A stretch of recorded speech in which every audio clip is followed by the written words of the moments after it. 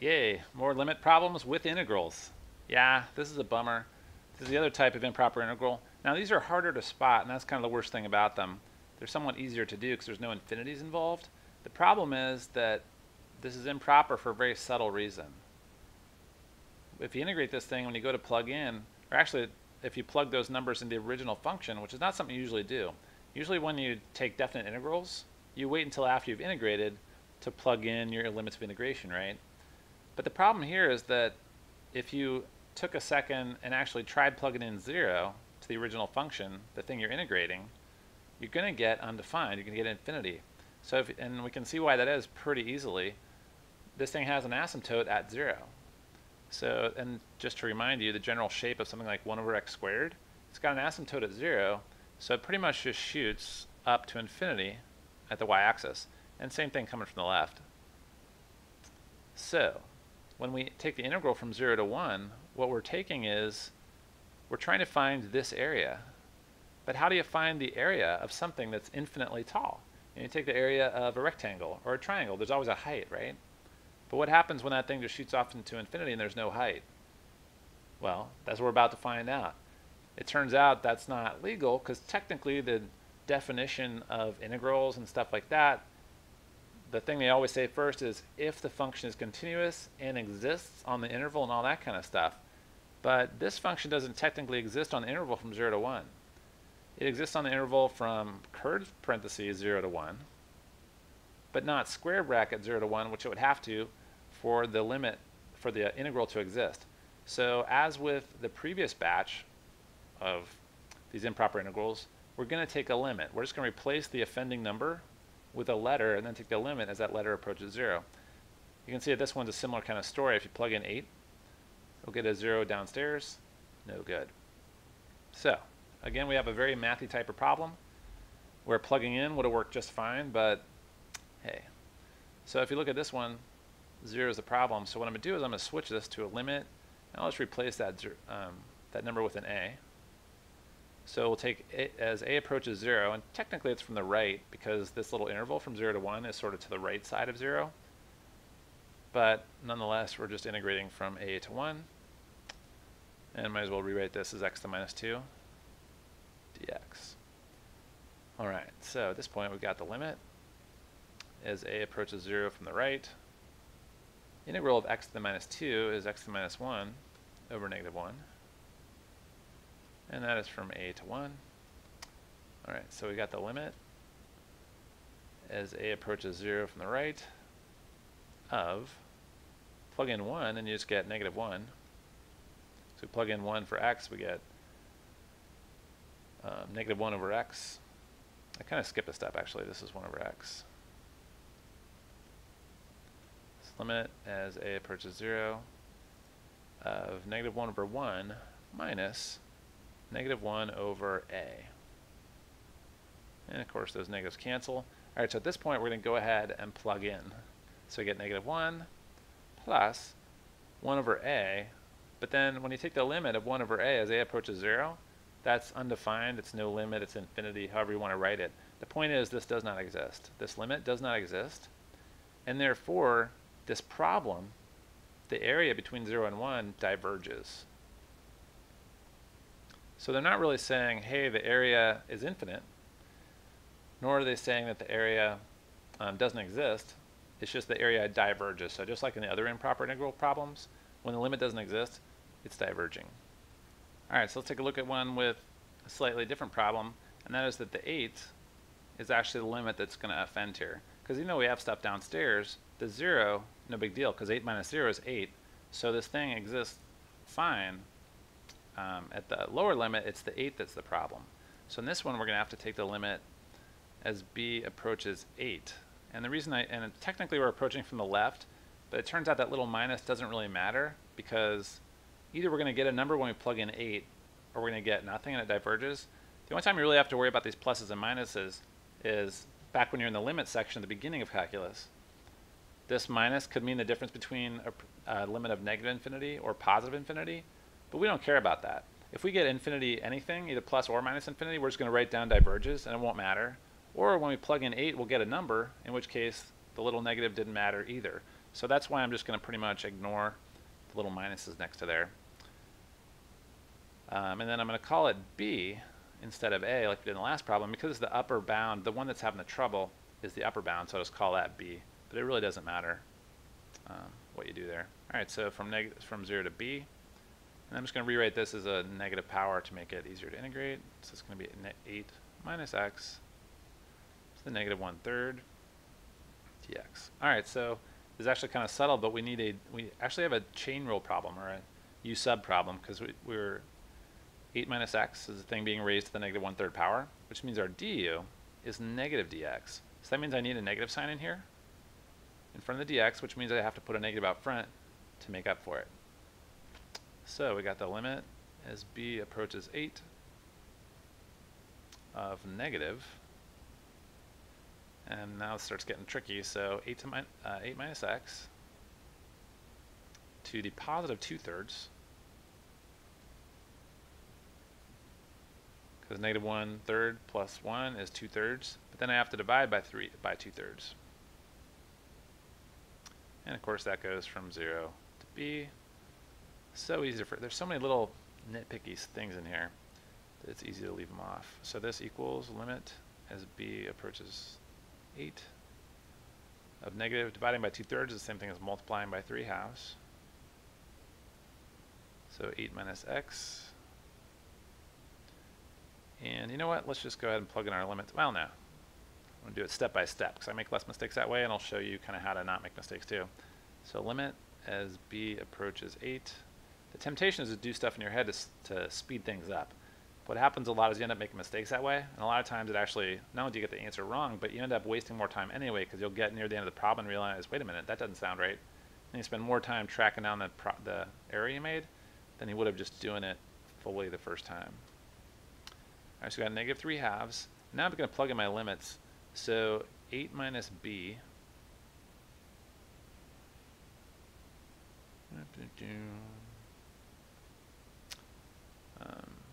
oh, there's a, God, it's so easy to forget something. So 2/3. So I'm going to get 8 minus b to the 2/3 minus, and then plug in my lower limit, 8 minus 0 to the 2/3. All right, negative 3/2 times all that stuff. So that's going to be, now at this point I'm actually going to plug in 8 for b, because you know that's how limit problems go. What you ultimately do is just plug in the number instead of the letter. So I've got negative 3/2 times 8 minus 8 is 0 to the 2/3, and then 8 to the 2/3. All right, so that's just 0. So I've got negative 3/2 times 8 to the 2/3. And that's actually negative 8 to the 2/3. So easy to forget stuff on here. So what is 8 to the 2/3? Oh, by the way, this is negative 8. Oh, that's 8 to the 2/3, yeah. So negatives cancel. So what is 8 to the 2/3? All right, so we got a 3/2. Then 8 to the 2/3 is 8 squared and then cube rooted. Or, doesn't really matter, so we get 3/2, and then 8 squared is 64, cube root of 64 is 4. So the cube root of 8 squared is 4. 12/2, which equals 6. All right, now that problem's a computational nightmare. I got the answer I expected to get because I worked out this problem ahead of time, obviously. So it was successful, but you can see how many chances there are to make a mistake. I left out the power one time. That was a close call. Or maybe this one right here I kind of left out. It's just like you're writing down so many little nitpicking things with each step that it's really hard to get through these in one piece and actually get the fully right answer. So just be as careful as you can, but realize there's only going to be one of these on the test, 2 tops. So it's not like you're going to get an F if you mess up the busy work. The really key thing is to do enough practice that you can go through the steps, you know, so you'll be able to finish the test, because that's the most important thing. On these really nitpicky hard problems, the really important thing is finishing the test. So do a bunch of practice, check your answers in the back of the book, and just realize, if you're like me, I'm pretty good at math, but I still get a lot wrong due to the just the tedious algebra on these things. All right, so here, what's the problem with this one? Tangent of 0 is fine, but tangent of pi over 2 is undefined. So that's why it's an improper integral. And it's also a hard integral, so let's take a look. Limit, this is our upper integral, is a problem, so b approaches pi over 2. Now this one's hard enough that you probably wouldn't have to do one with these tangents in it and stuff unless you're in a pretty hard class. So you've got that going for you. 0 to b of tan x. What the heck is the integral of tangent of x? Yeah, it's not one of the ones you know, and that's because it doesn't come up. It's not a good one. It's not one of the easy ones. It's pretty complicated. So what we're going to have to do is, I'll work it off to the side. Basically, the integral of tan, because I don't want to have to write the limit as b approaches pi over 2 a million times. I guess I could, what the heck. All right. I apologize. B minus pi over 2, 0b. So what we're going to have to do is split up tan x into sine over cosine. And the reason for that is simple. There was no way to integrate tan x as is. Because if you wanted to do a power rule, like consider it tangent integrated to tangent squared, you would need the derivative of tangent to be part of your du. But you obviously don't have a secant squared in this puppy. But the trick we're going to use is if we turn it into this thing, a fraction like this, then our u is going to be cosine x, which means our du is negative sine x, and look at that, that's what we got right up here. So by making the denominator our u, magically our du works out fine. We just need a negative sign. So we need a negative in front of the sign because we have a negative sign right here, which means we have to put a negative out front as well to compensate. So we end up with the negative, actually don't need that equal yet, limit as b approaches pi over 2 of the negative integral from 0 to b of cosine to negative 1 x times negative sine x dx. Alright, so since our u equals cosine x, du equals negative sine x, that leaves us with the limit. Now I'm not going to do u sub just because it's really annoying, but the point is integral of cosine to the negative 1. Actually I should have, that negative 1 can be confusing. Made it look like an inverse cosine. Really I just mean 1 over cosine. So this is actually going to integrate to the negative ln of cosine. So we got the limit as b approaches in pi over 2 of the negative. Then the integral of 1 over cosine, integral of 1 over u, is the ln of u. So it's the ln of cosine x. And of course that negative sine x dx is part of our du, so it just goes away. And this is integrated from 0 to pi over 2. Alright, so we got the limit as b approaches pi over 2 negative, let's put the negative out front so I don't get confused. So I got the natural log of, now what's the cosine of pi over 2? Oops, that should have been a b. Alright, so ln of b minus, that's cosine of b. Cosine b minus the natural log of cosine of, plug in the lower limit, which is 0. Alright, so that's, so at this point I'm just taking the limit of all this stuff, so now I'm going to finally replace all my b's with pi over 2's. So what's the natural, so we got the ln of, what's the cosine of pi over 2? So I just plug in pi over 2 for b, then ln of cosine 0. So that's going to equal negative ln of, what's the cosine of pi over 2? 0 minus ln of cosine of 0, which is 1. Alright, so there's two tricky things here. Natural log of 0 is undefined. So it's really kind of negative infinity, but really it's undefined.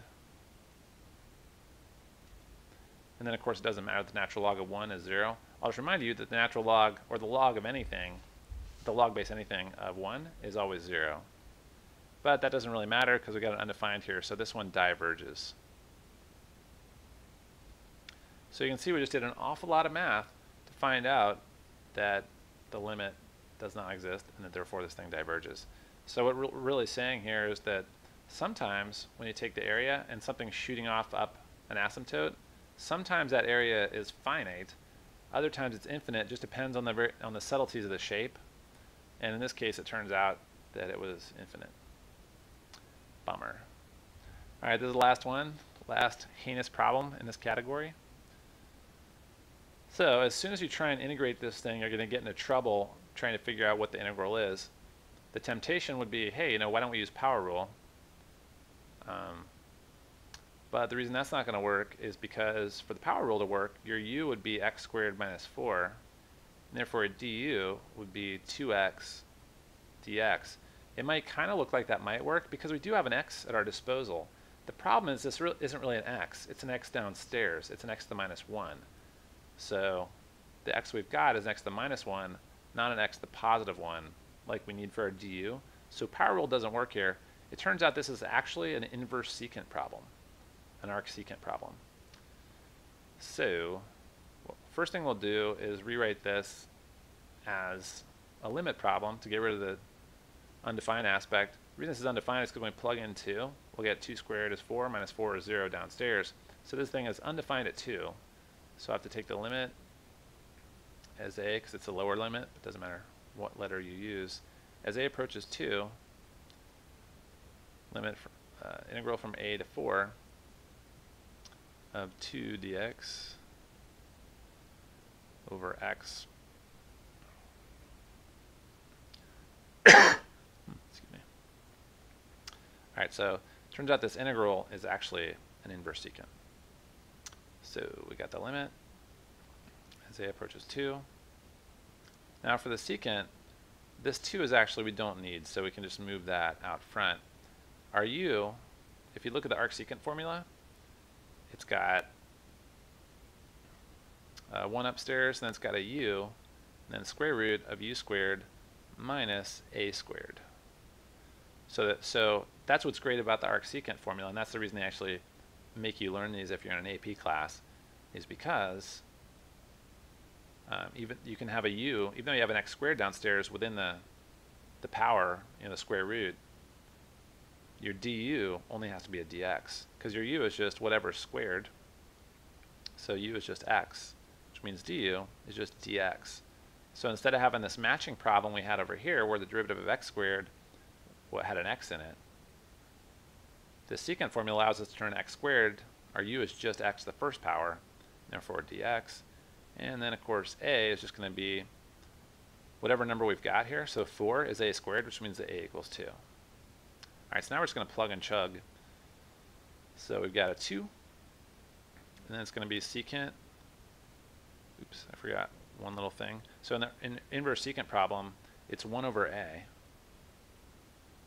and a is 2, so that means we've got a 1/2 secant minus 1 of u over a, so that's x over 2, and that is integrated from a to 4. Alright, still with me? So this 2 and this 1/2 cancel. So now we got the limit as a approaches 2 of the inverse secant of 4 over 2, which is 2, minus secant minus 1 of a over 2.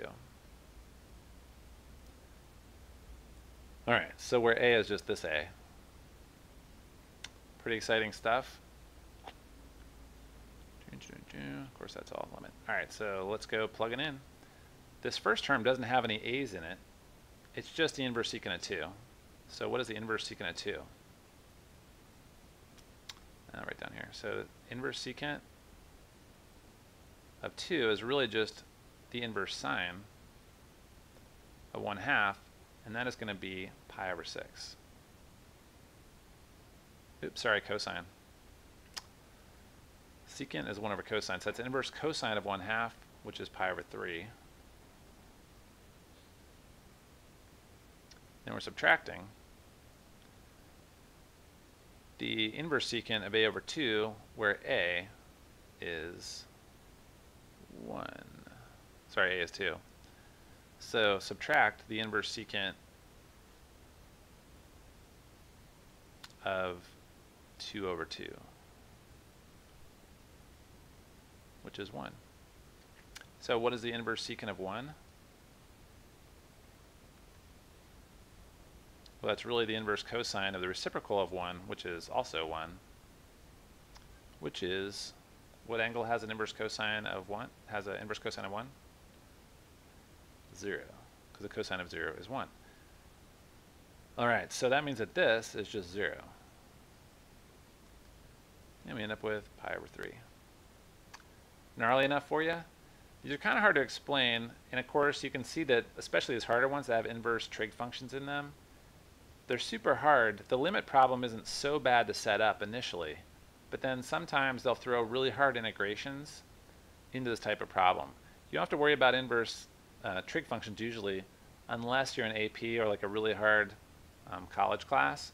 But calculus for business majors, calculus for economics and life sciences and stuff, usually, you know, the ones at least I've seen around here are not nearly as hard as far as making you plug and chug through crazy functions. So where this one got really nasty was that we had to integrate something that went to an inverse secant, really rare integral to find, but I just wanted to show you how bad these can get. The rest of the time, when it's just a limit problem and kind of a basic integral, like the previous problems we just worked, you know, you'll get through it. Just try and finish the test, you know. If you have one really nasty integral on a calculus test that's really throwing you off, you really want to avoid wasting 20 minutes on a problem and getting really flustered, because if you get freaked out and you waste a bunch of time, that can mess up the whole rest of the test when the problem that you messed up on was actually just a small percentage of the test.